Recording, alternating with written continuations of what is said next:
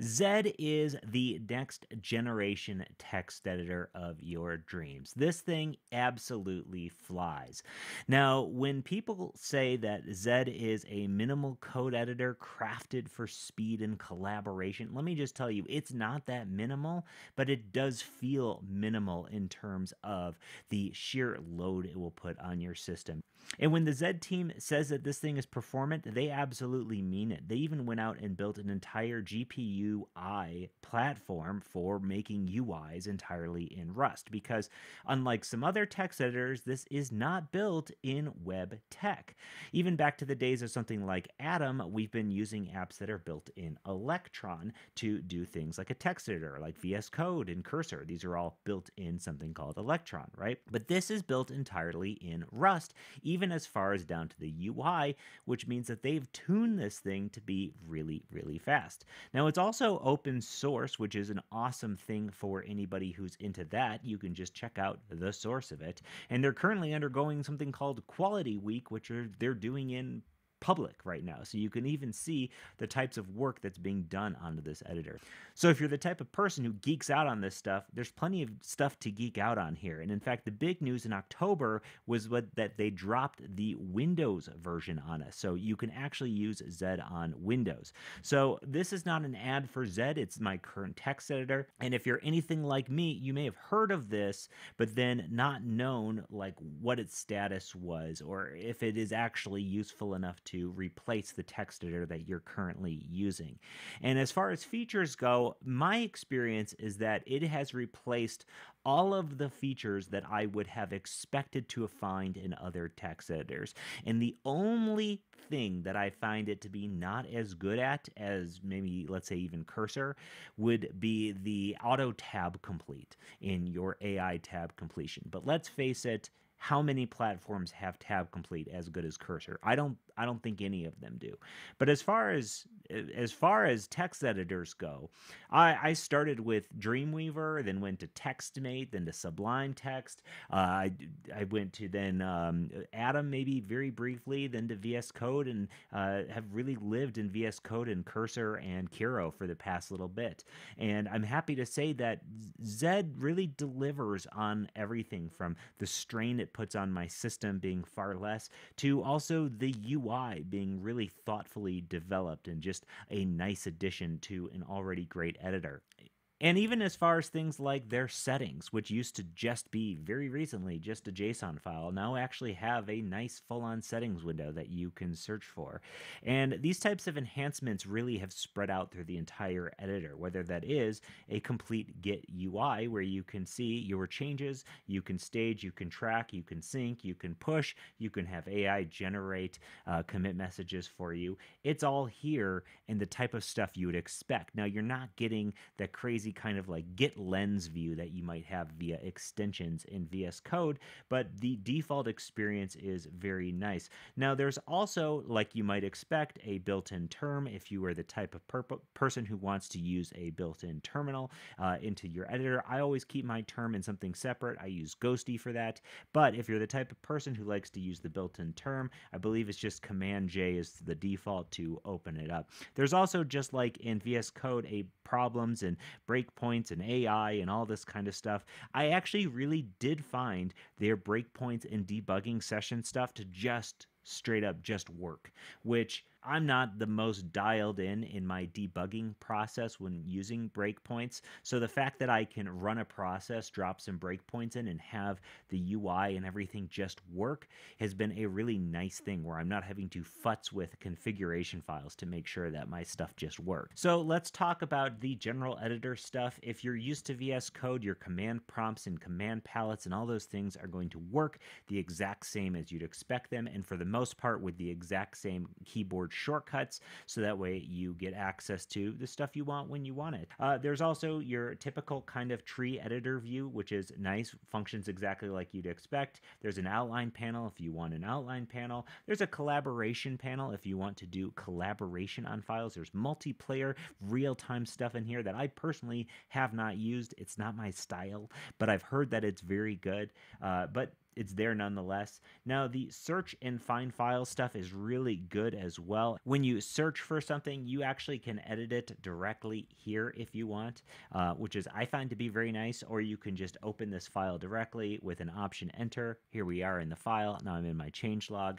I found the home process to be very nice, and the things just kind of do exactly what I would expect them to do after using many other text editors without getting in the way, and specifically not getting in the way performance-wise, because Zed tends to be very performant all the time. Zed is never really the thing that I'm noticing chugging on my system, which is a really nice thing to have when your processes and your web stuff is already taking up who knows what kind of memory on your system.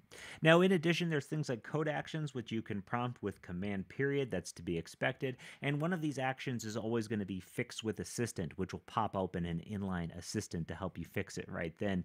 You can always use the inline assistant as well with control enter, and you can talk to the code right then. Now, the auto tab completion stuff is nice in a number of ways, because you can either predict at your cursor or you can hold down the option key. So we can start typing and I can hold down the option key, and then it's going to give me the option to hit the tab to autocomplete if that's actually what I want.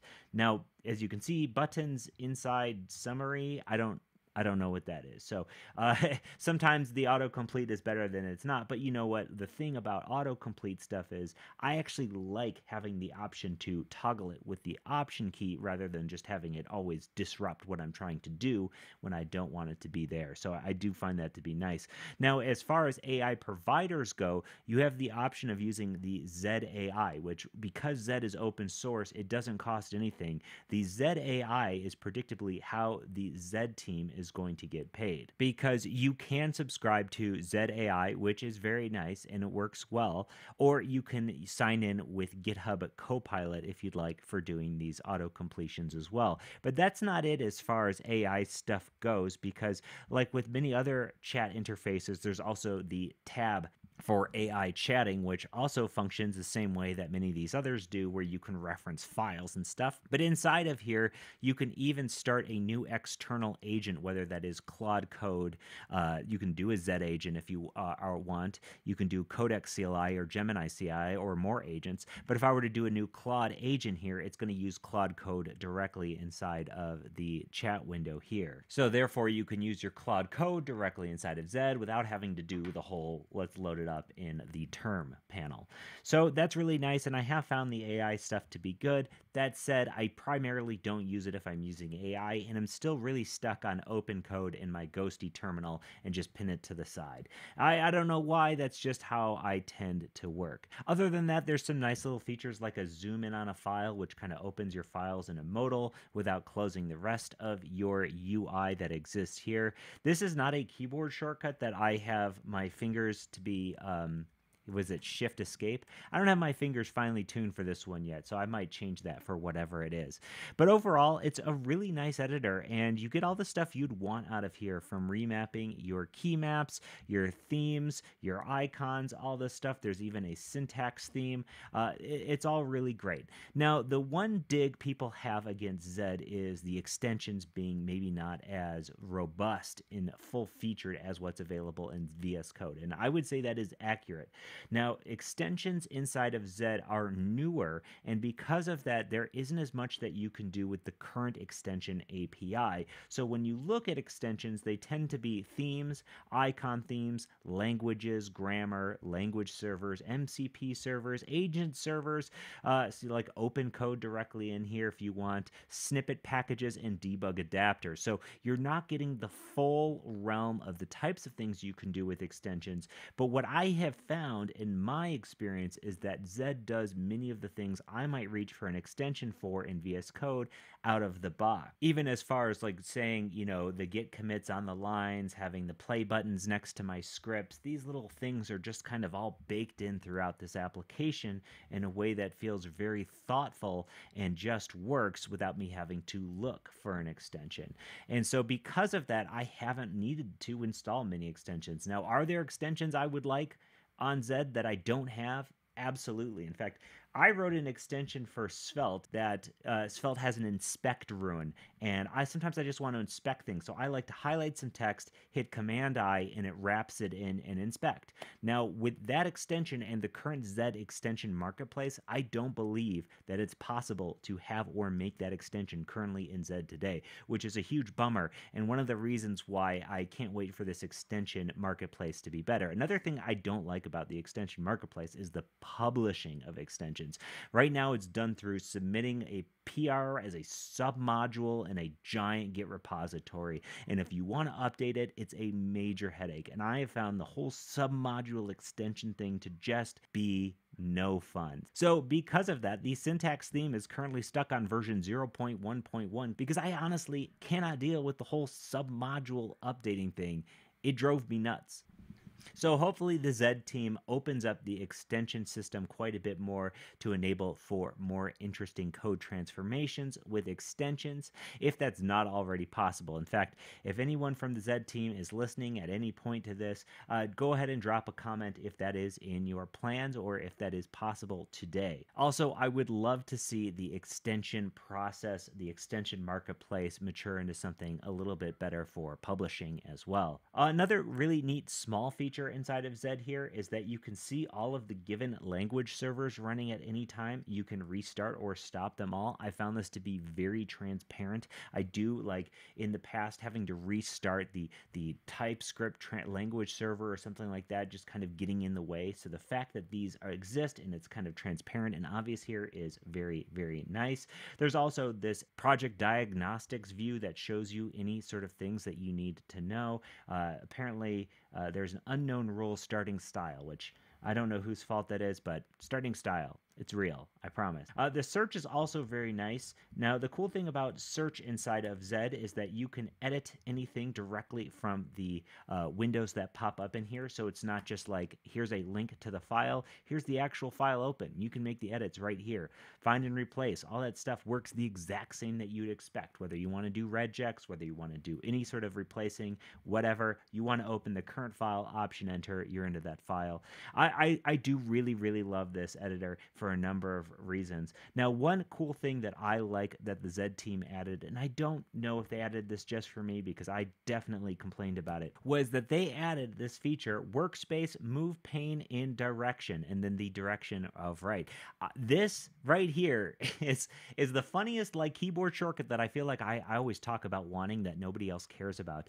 But what this does is it takes the current window and it splits it with putting another one open to the right or to the left here without duplicating it, because the classic split, like if we click split pane and we split this one to the left, it duplicates the file. I know that there's some people with big files that like that, but oftentimes I just want two things side by side, and if I'm working here and I'm just like, oh, I gotta have this side by side, I set mine to hyper S and that just moves it to the side. So shout out to the Zed team for adding this, because this was a feature that for some reason I really, really need inside of my text editor. So are you using Zed? What do you think of this? Is there anything that prevents you from using this today? I was surprised that when I came back to Zed, just how much they had added. And based on their active commits and everything going on with the editor, this thing is full steam ahead, and I'm a big fan. So check it out at zed.dev. Again, I'm not affiliated. This is not sponsored. I think this is just a cool product and something that you should check out. And if you want to use your Copilot subscription, you can use your Copilot subscription directly in Zed without having to pay for anything else. Really just fantastic overall.